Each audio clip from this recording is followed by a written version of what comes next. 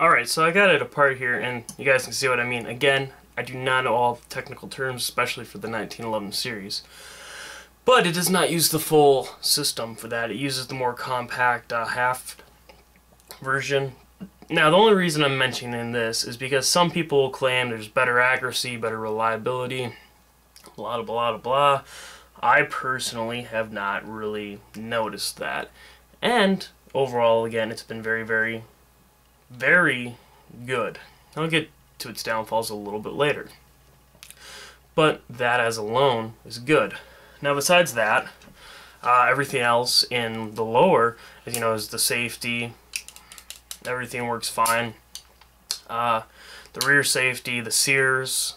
Actually, one thing I guess I will say is I will notice in the action, the rear sear and whatnot, it seems to catch just a little bit.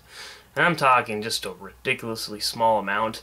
Where just if you pull back the slide really slow, you'll kind of know what I'm talking about. But I think that's kind of still common in 1911s a little bit.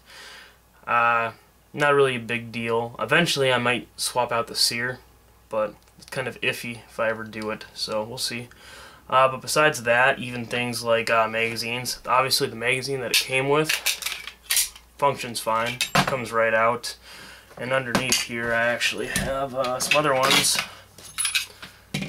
These are like the K magazines. They are very, very, very, well, they're $5.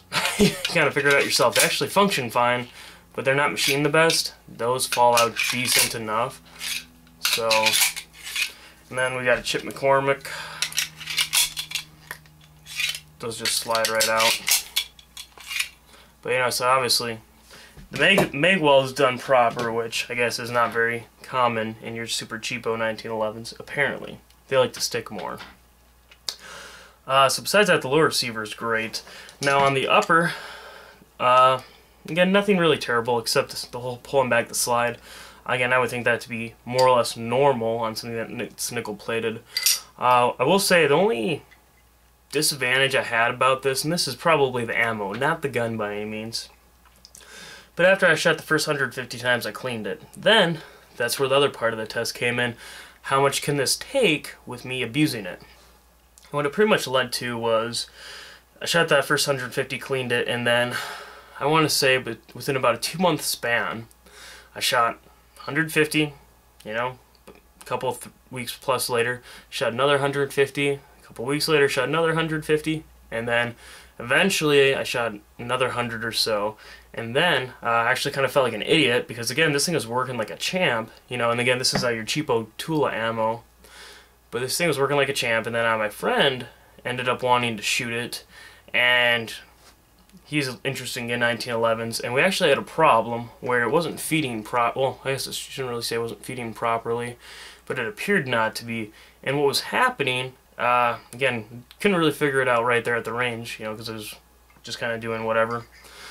But I ended up taking a look at it when we got home, and kind of a crazy situation, but again, probably being the issue of them. If you push down on this, and if you were to have something better than this, some sort of needle or something, you'll notice that's obviously the firing pin and the spring. This plate would slide down some because the firing pin with the spring was sticking some because of all the gunk in there, and the plate was falling down just a little bit, so it was catching on the slide, and then it just wasn't coming back all the way, so it looked as if it was misfeeding and whatnot, and that wasn't the issue at all.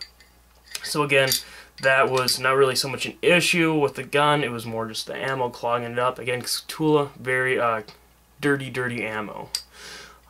So actually it's so dirty that the compensator, if I can get the right lighting, you'll see the stuff that's built up in there. And I cannot get it apparently right now. You know, you can kind of see it there. The middle one's kind of obvious, but... So, that worked pretty well.